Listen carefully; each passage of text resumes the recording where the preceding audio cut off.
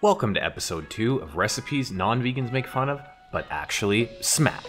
Today, we're making cream cheese. Start by soaking these nuts in some boiling water.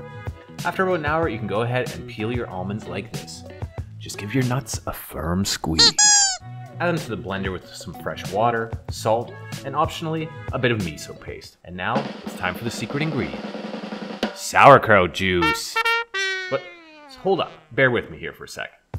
This is chock full of beneficial bacteria that will ferment our guy into a tangy, cheesy spread.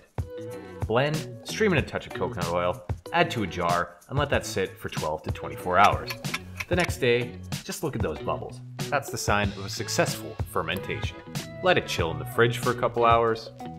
Give it a try, guys. Seriously, vegan or not, you're gonna love it. Unless you're allergic to nuts.